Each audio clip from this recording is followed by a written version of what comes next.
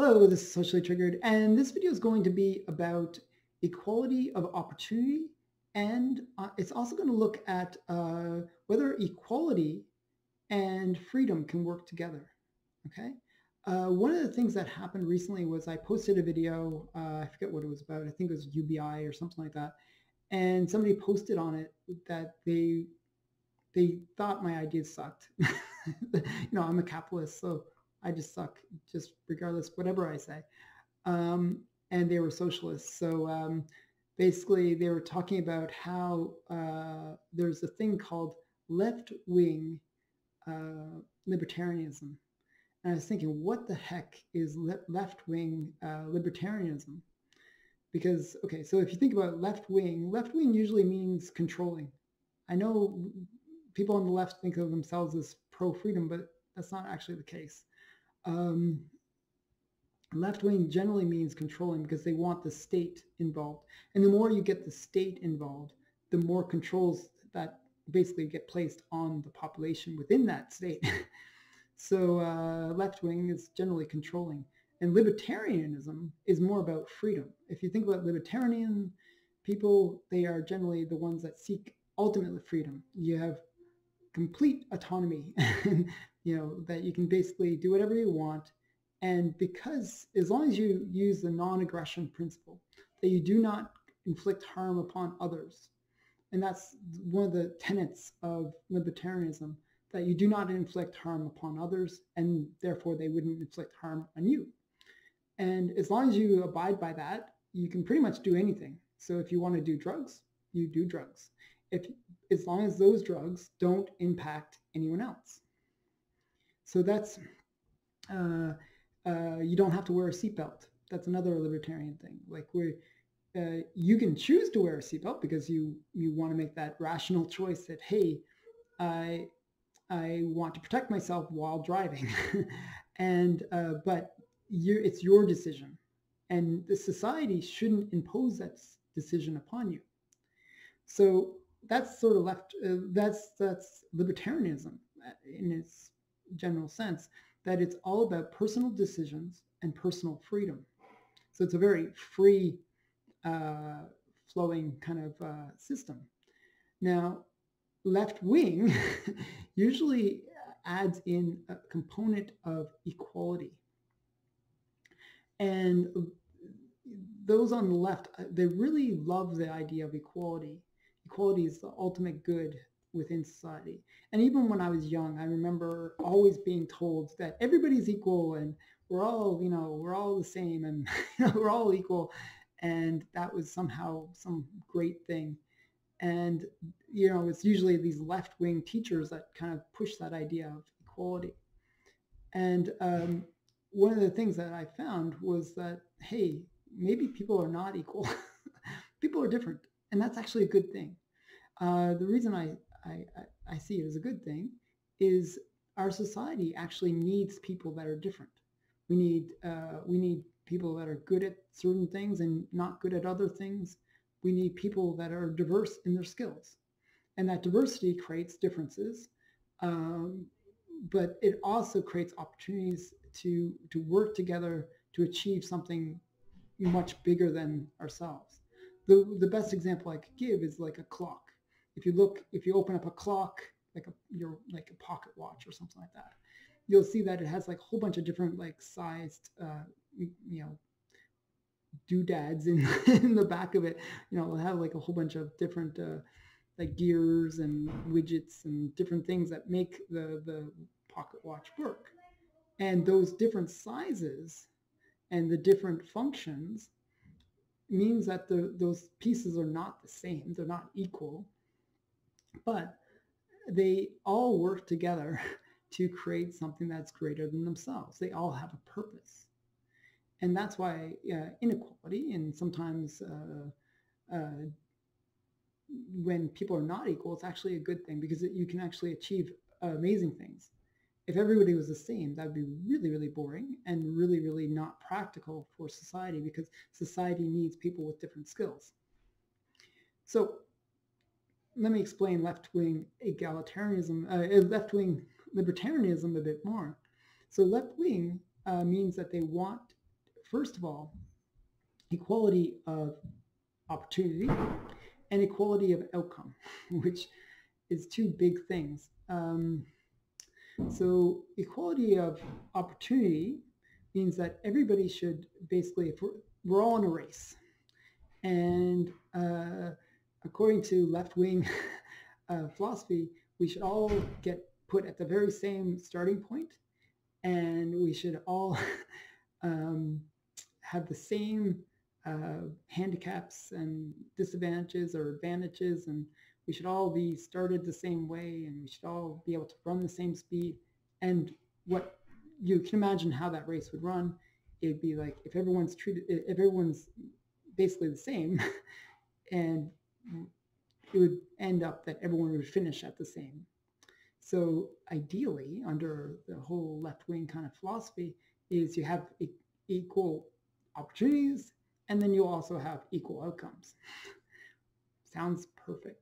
Now we know that that doesn't happen because people are different ages, for example. So they would be starting that race at a different point. People are different skilled. So some people can run fast, some people can't run as fast, some people can't even run.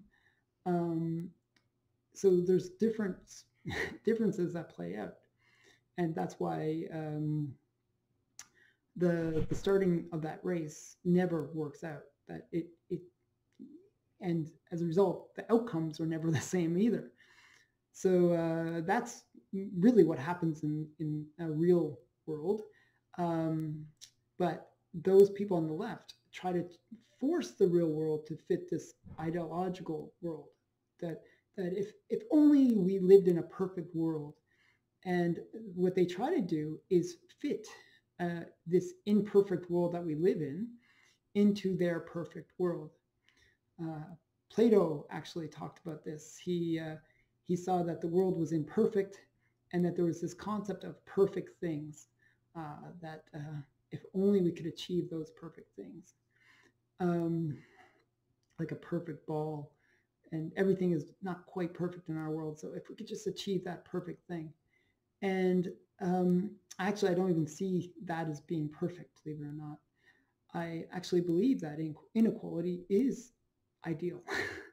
Because as I said, it's good that we have differences. It's good that we have different results. Makes life more interesting, and also makes it so that everybody in a way has a role to play if they're willing to work and do what they need to do. One thing that I always see is this, coming from the right actually, is this concept of equal opportunity, that they really push for equal opportunity. And one of the things that happens with equal opportunity is you have to think of how would you achieve that? So one thing you could do is say, okay, well, education. That's a good start. That if you're of this age, like age 5, let's say, and you're going to go to school. So everyone age 5, so we've already sort of leveled the playing field in terms of age. So they're all starting at the same point. They all have to go to school. And then you say at school, you're all going to learn the same things. Okay, so we're creating equal opportunities. And those people that are at school, not only are they going to learn the same things, they're all going to have the same standardized test. Okay, so we've created equal age, we've created equal education, and we've created equal standard that they have to follow. However, not everybody gets the same score. And not everybody even enters into that system equally. Now, here's the truth of the matter. If you have 2 parents at home, you will be better off than somebody that has a single mom or a single dad raising you. And what happens is that difference makes a huge difference when that 5-year-old goes to school. Because if you have 2 parents, well, they can sort of divvy up the tasks of raising the children. And that plays out in that child's life. You know, So what happens is that child might be a little bit better off, that their parents spent a little more time with them, maybe taught them the ABCs or whatever it was a little bit sooner than the other kids that didn't have two parents at home. So that child has a bit of an advantage. And good parents want to give their children a bit of an advantage, okay? You want to encourage good parenting, right? So parents should try to give their kids as many opportunities as possible. So one of the ways you give your kids opportunities is you teach them stuff, you show them stuff, you give them as much experience as possible so that they can use that experience to get opportunities. So already that perfect world of everybody at the same age, everybody having like the same education, everybody having the same test. Now that same test, sure, there's a standardized test. However, some people are smart, some people aren't so smart. And that standardized test, sure, it's standardized, it stays there, and that's fine. However, what ends up happening is you'll get students that show aptitude. And what you want to do is generally create what's called a special program. And there's two sides of that, actually. One is you want to take the best students and you want to put them into a place where they can learn at an accelerated rate. Because generally, there can be fairly extreme differences between the top kids and the bottom kids. So what you want to do is you want to kind of separate the two, because the top kids, if they're constantly learning at the level of the bottom kids, you're really not giving them the opportunities that they need. And if you're putting those bottom kids and they're trying to learn at the level of even the middle kids, they're going to be always at a disadvantage. They're just not going to meet the level, the standard that's required. Now, you can't bring everybody down. That's not a good system. So generally what you'll find is that standardized test, you'll get different scoring within it, just based on people's skills and knowledge and work habits and whatever. And that will make you realize that, hey, maybe we should break up this class into the better students and the not so good students. And that's just life, that some people are better at school than others, and some people are just smarter than others. And so you divide them up, and that's what you should be doing. However, what we currently do is not that. Well, we focus on equality. So we're basically holding those brilliant kids back, and we're bringing those really not so smart kids to expecting them to achieve a level that they probably can't achieve. So both sides are being underserved. Whereas if you had inequality, like built into the system, well, you'd say, hey, look, let's give these people the right opportunities and that they need to best serve their level and needs and skills and so forth. So here's how capitalism works versus socialism. So under socialism, you have everything being equal. You have the standardized test. You have the people going to school at the same time. You have everybody in the same class and working to that same standard. And you have no competition, because that kind of creates inequality when people compete. So what ends up happening is you create sort of a very mediocre student at the end of the result. And that's even with the best students. They become mediocre as well. Whereas under a free market or capitalist system, what you do is you provide as many opportunities as possible.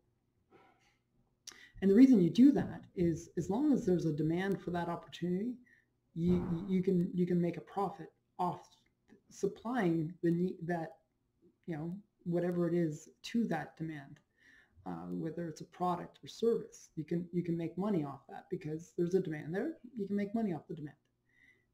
So the point is, under a free market or capitalist society, what generally you have is a greater amount of opportunities. you'll notice within socialist societies, it's usually very limited in terms of selection. Like, sure, they'll have milk, but generally it's like one type of milk. Whereas under a capitalist system, you'll have lots of variety. Like you'll have skim milk, you'll have 1%, 2%, 3%. You'll have like this brand of milk, you'll have this brand of milk, and you'll have like a whole bunch of variety. And that variety means it gives people the opportunity to choose the milk, in this case, that serves their needs. And that's the inequality of opportunities, because there's a whole bunch of opportunities that wouldn't be available to certain people, but there's so many opportunities that you can find the opportunities that meet your needs. So that's what generally ends up happening within a capitalist society. There might not be equality of opportunity, but there's so many opportunities, and there's the freedom of opportunity that it actually serves people better than if you try to force everybody to have the same opportunities. So that's a little bit of how capitalism versus socialism works. Socialism is all about creating equality as if that's somehow a virtue, whereas capitalism is about recognizing the differences in people, recognizing the natural inequality, and catering to those needs. It's actually very nice that way, that it's trying to serve the needs of everyone the best way it can. And that's why I'm a big proponent of capitalism. And I wanted to address another point within this whole theory, is the idea of freedom versus equality. So the only way you can make equality work is if you, as I said with the classroom example, you impose a standard that sort of fixes everyone into a certain category or threshold or whatever it is, and you force controls on people.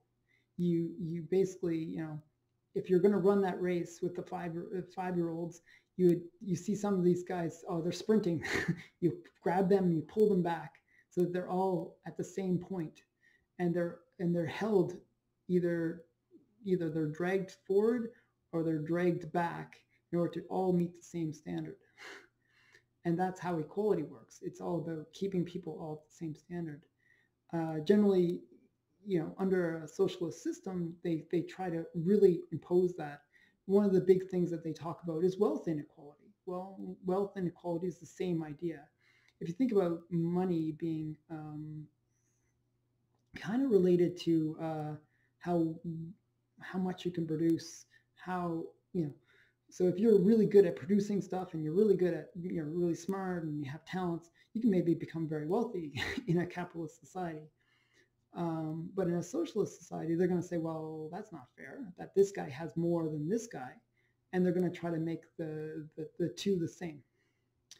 And they're going to take the wealth from the wealthy guy and give it to the poor guy until that they have roughly the same amount of wealth.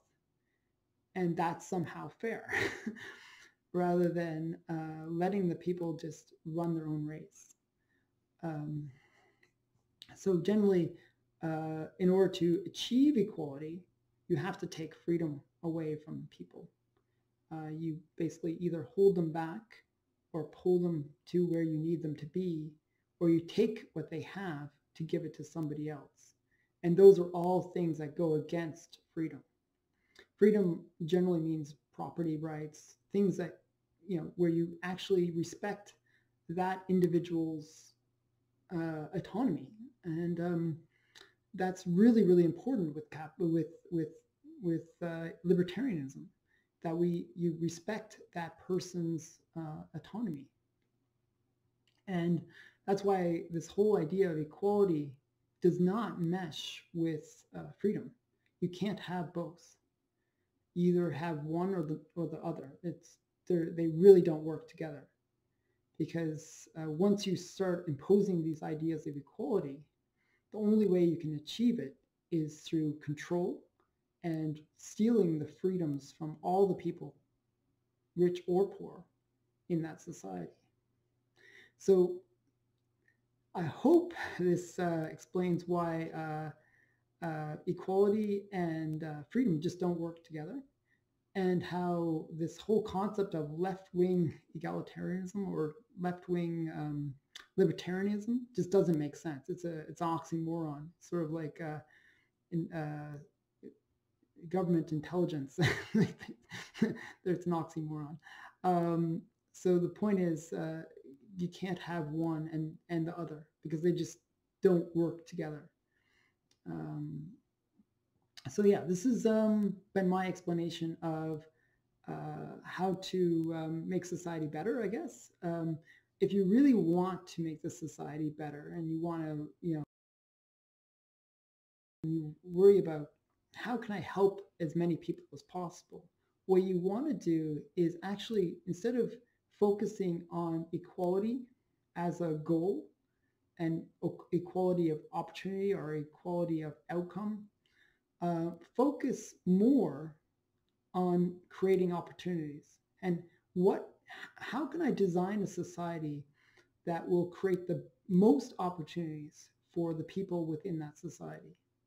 And by creating as many opportunities as possible, the people within that society will find the opportunities that best serve their needs.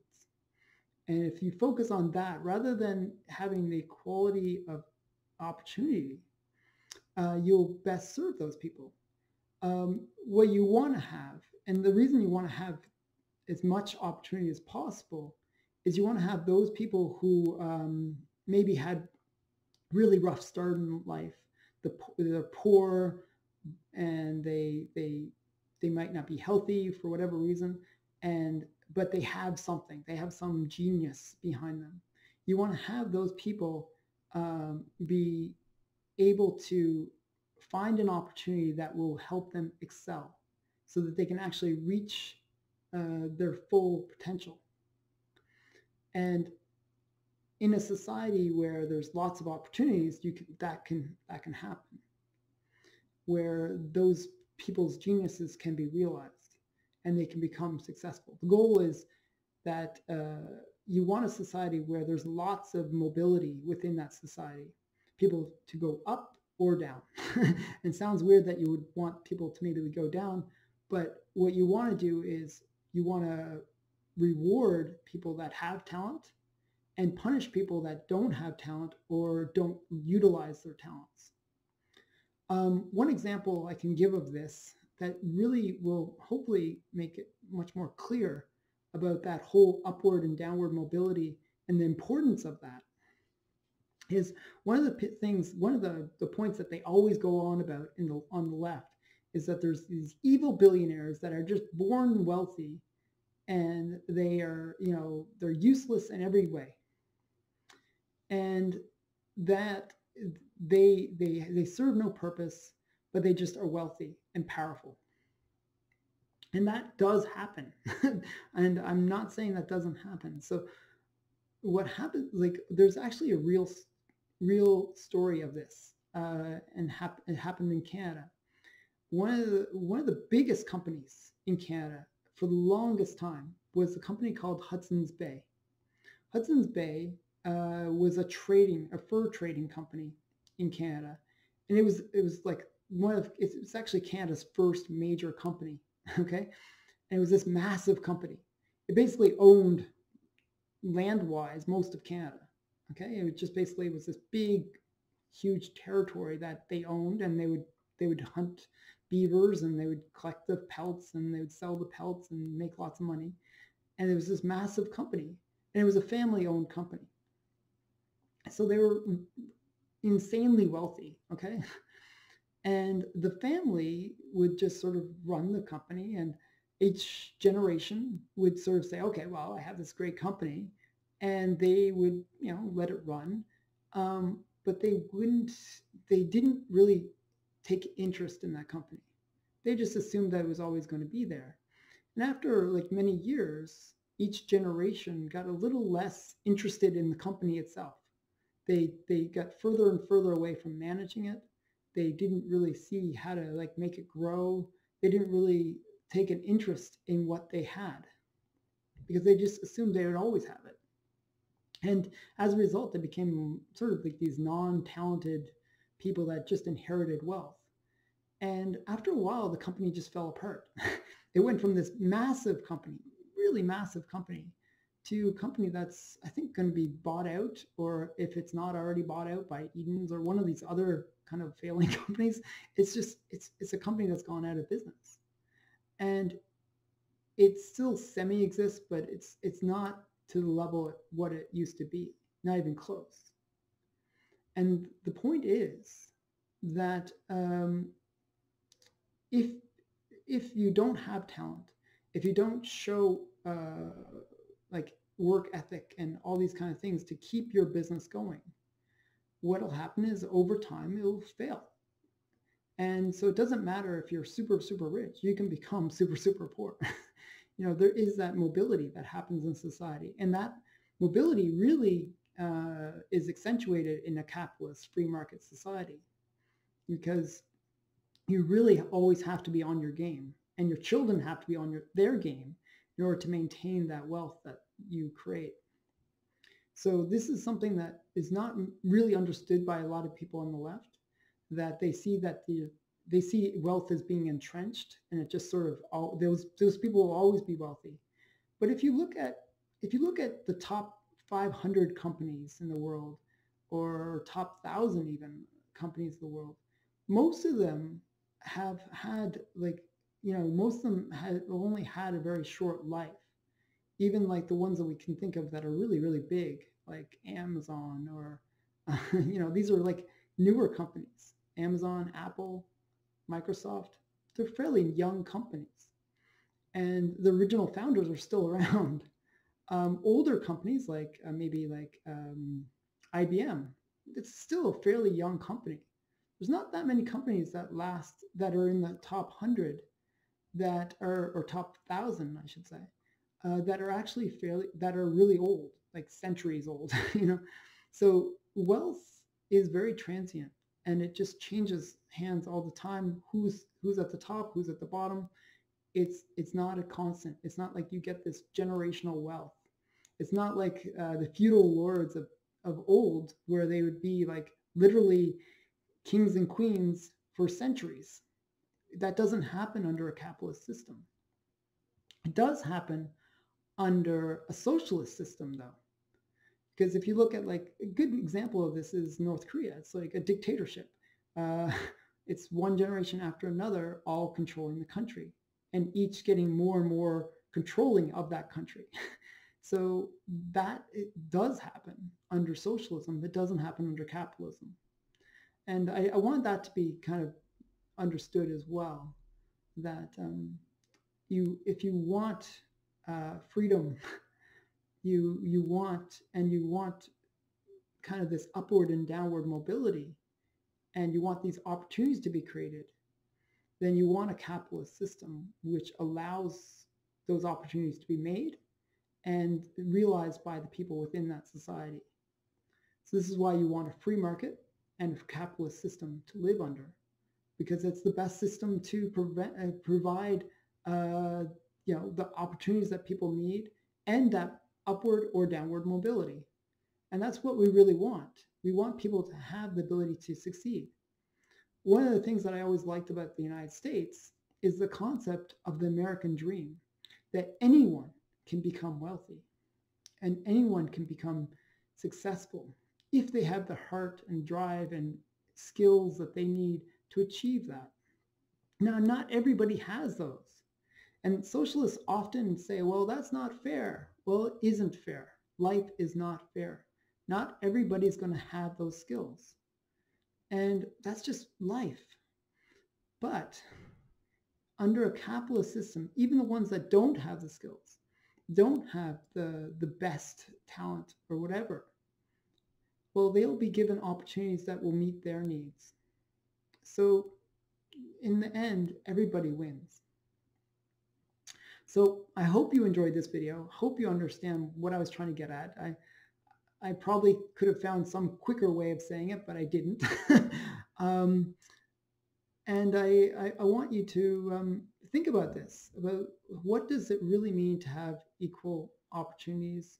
What does it also mean to have freedom? And what does it mean to have what does libertarianism really mean? So these are things to think about. Please comment below. Check out my other videos. I do a lot of videos on this kind of topic. And thanks for watching. Bye for now.